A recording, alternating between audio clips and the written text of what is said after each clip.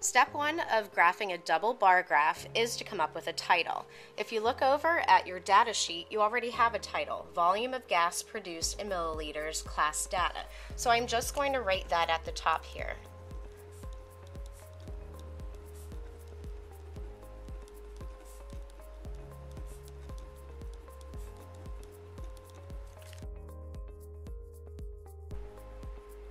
Okay, your next step is to find the scale for the y-axis. We need to know what numbers to put on this y-axis. In order to do that, you're going to look at your two papers, the averages that we have for the class, and also what you found during your own trials. When you look at all of these numbers, you will see that 26 is the highest number. When we come back to the graph, you count how many blocks there are on the y-axis. In this case, there are 25. Because that is so close to the 26, that is our highest number, I'm just going to number by ones and then just go off for that 1 point here. So if each one of these is going to be 1, that doesn't mean I need to number every line.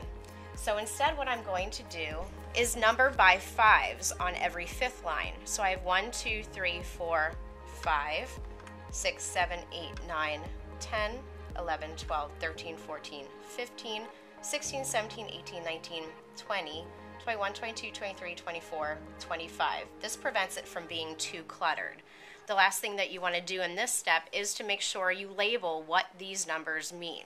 When we look over on our sheet, we see that at the top we have milliliters is what each of these numbers stands for. So we need to write what in milliliters. Volume of gas produced milliliters.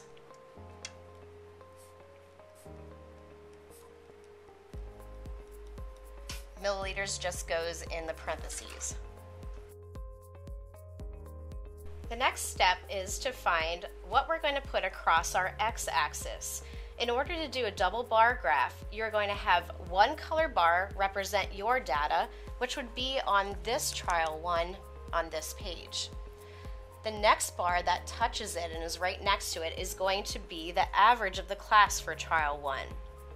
Then we need a second bar, that is the color that you pick.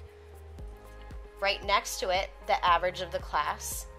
Then we need the third bar, the average that is corresponding to it for the class. And then finally, you're going to have a fourth bar and the average of the class that corresponds to it. So in all, we are going to have 8 bars that we need to draw across this graph. And we want to spread it out so that it looks nice. We here have 34 lines that go across. That means that if we take up about 3 bars for each of our results and the class results, that will spread it out pretty high. So what I'm going to do here is just mark. The first 3 I'm going to put here that I know that I want to have as mine. And I'm going to use blue for my results. The next 3 I'm going to put for the class results. Then just to make it look nice, I'm going to skip 2. And then I have 3 for my results, 3 for the class results, and then I'll skip 2. Then I have 3 for my results, 3 for the class results, skip 2, 3 for my results, and 3 for the class results. And that takes up a pretty good amount of space there. Now just to label underneath, we have trial 1, trial 2, trial 3, and the average for each of our results. So the first set of blue and red is going to be trial 1. The next set will be trial 2. The next set will be trial 3. And then the last set will be average. For this, I'll just call it, last thing we want to do is own and class trials.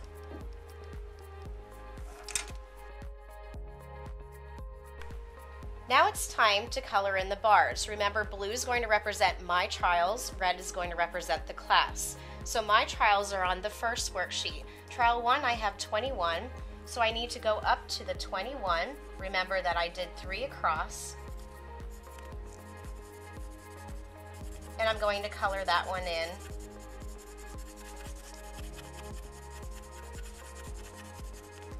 Now when we look at trial 1 of the class, their average was 13.19. So I go up to 13.19, which is a little above the 13.